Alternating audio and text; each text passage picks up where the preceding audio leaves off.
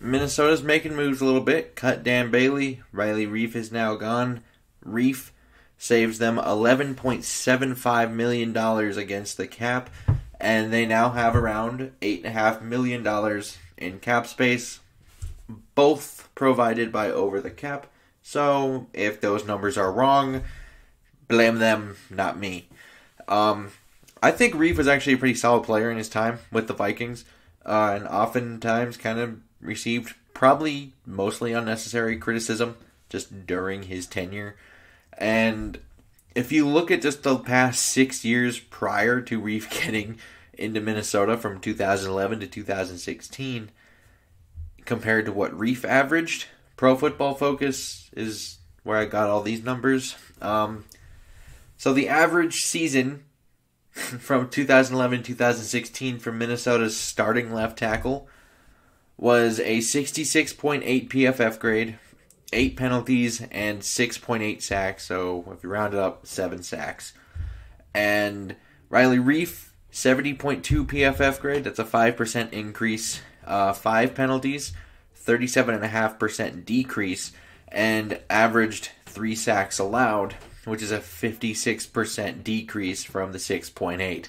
So, and I've defended Reiff a few times in the past on the channel, and I kind of appreciate what he's done for this football team, because it was really, really poor tackle play. And then Reiff, although not some all-pro Hall of Fame, he's not Tyron Smith, he's not Trent Williams, I know. But, more than solid player, came in, did his job well, it was fine. And for 4 years, that's how it was.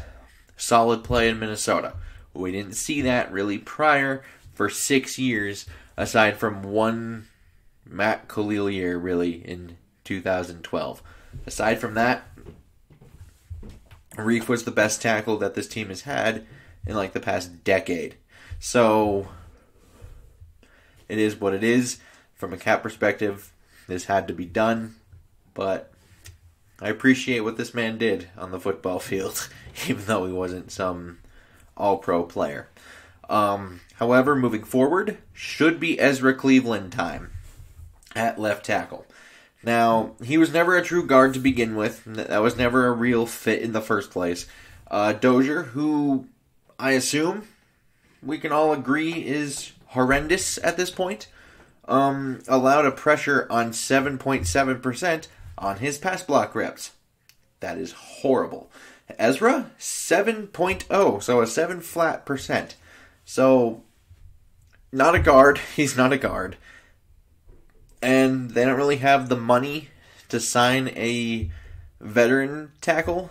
And you could argue, hey, they have the 14th overall pick, draft a tackle now.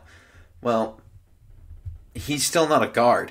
So, for the offensive line moving forward, it's best to probably try to move Ezra out to left tackle, hopefully, and fill in the guard spots as you go. Now, so just for once, I'm hoping they do the right thing here on the offensive line, because he's not a guard. I don't think he's a guard. I never thought he was a guard.